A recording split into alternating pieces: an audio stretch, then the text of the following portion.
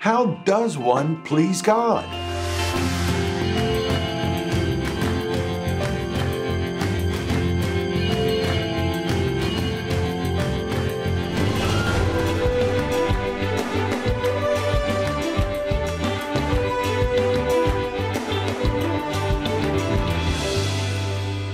Hi, this is Daryl Chesser, and welcome to cLife. Today, we're going to talk about pleasing God. How do we please God? This is from a writing I did a few years back, and I'll be reading the majority of it, so I apologize for that. But I wanted to stay on point. So let's begin. Pleasing God. How does one please God? Psalm 147:11 says, "The Lord taketh pleasure in them that fear him, in those that hope in his mercy." Those that fear him. I mean, you got to be afraid of God? Is that how you please him? Really? Maybe our understanding of the word fear is, in this passage, is incomplete. Let's look. Think about, for example, nuclear power for a moment. A power capable of massive destruction. A power definitely to be feared. On the other hand, it is a power capable of vast and almost limitless energy to light, to cool, and supply our industry and our homes with power, with no emissions, no carbon emissions, if that's your thing. In the first example, fear of the destruction nuclear power is capable of can lead a society to greatly restrict and limit its use or its benefit. In the second example, when one sees the value and riches for the world in clean, limitless energy, their fear drives them to learn how to properly handle and respect nuclear energy. Their fear is not of destruction, but of not unleashing this vast power for good and light on the earth. So what has this got to do with being fearful of God? Hebrews 11:6 tells us, without faith it is impossible to please God. For he that comes to God must believe that he is God, number one. And I believe also that he is merciful, that he is good, that he is loving, and also capable of course, of great judgment. We see that in the Old Testament.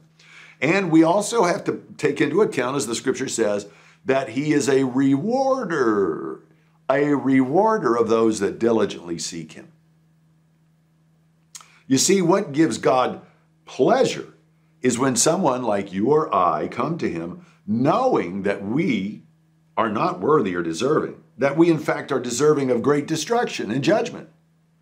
But our hope for his mercy and grace, his undeserved, unearned favor and forgiveness to unleash all of the promises and power of God in our lives and families and communities is greater than the fear of destruction. We have faith that we enter into his presence believing that we have already been accepted and approved. We want the benefits, we want the power, we want the limitless power available and promises available that Christ Jesus paid for, that God freely has given to us. Our fear of not receiving all that God can do drives us to learn how to properly approach and handle the astounding power of God. We move toward him in faith with no more fear of judgment and destruction because of his great mercy and kindness and grace.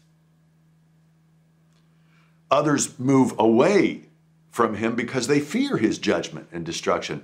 They limit the power of God to unleash great abundance and great promises in their lives and families. They never take time to learn how to properly handle the danger, the destructive capability they fear.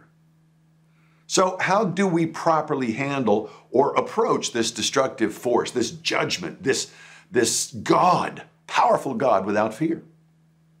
There is only one way. It is the way, it is the truth, and it is the life. Jesus Christ is the pleasure of God. Jesus Christ, we are told over and over again by God himself, from witnesses in the Bible that say they heard the voice from heaven saying, "This is my beloved Son in whom I am well pleased." So Jesus Christ is pleasing to God, and he is the pleasure of God.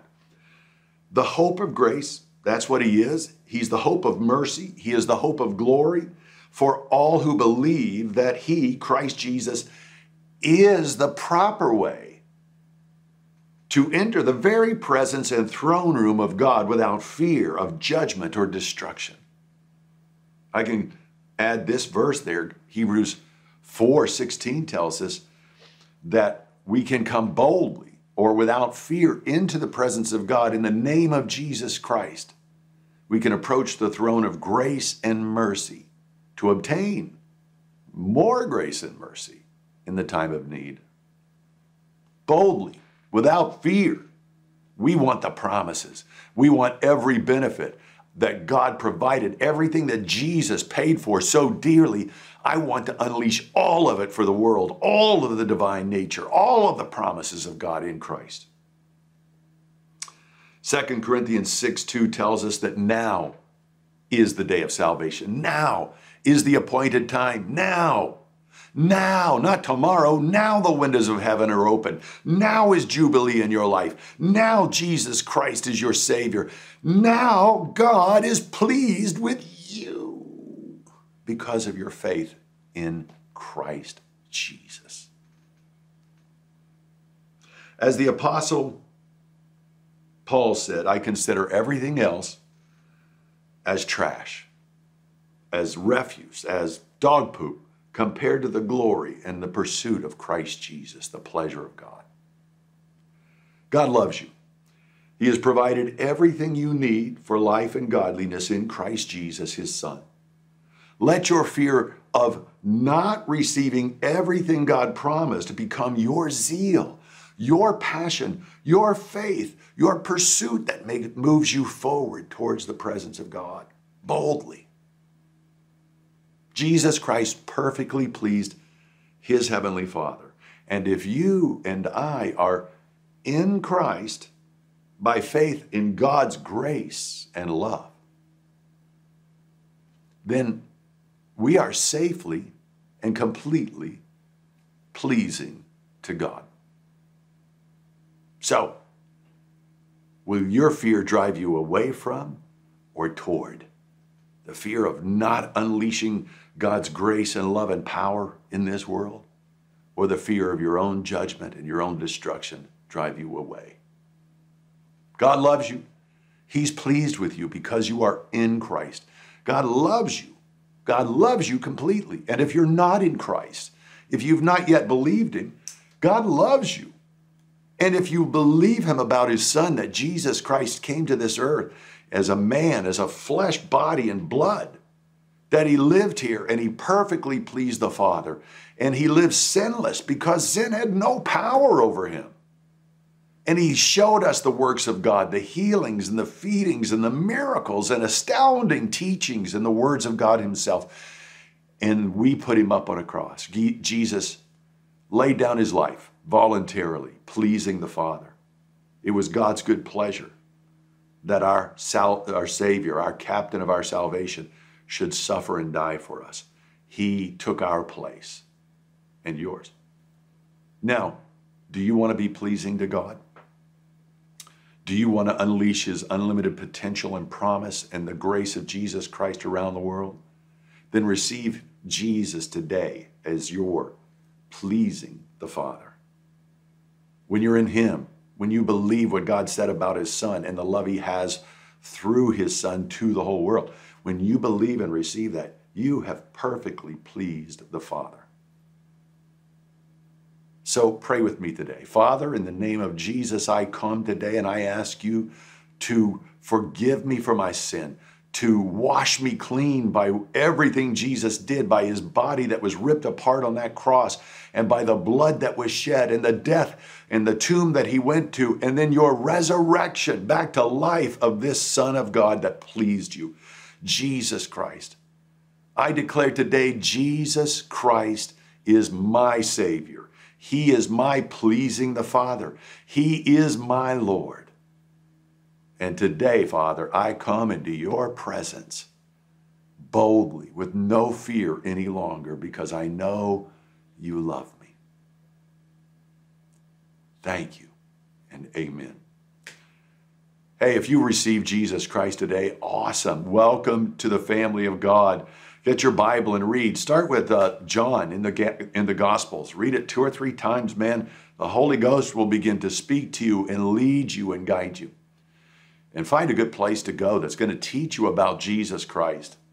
That's what's important, because that's what pleases the Father. Thanks again. You guys go out there knowing you're pleasing to God. Yes, you.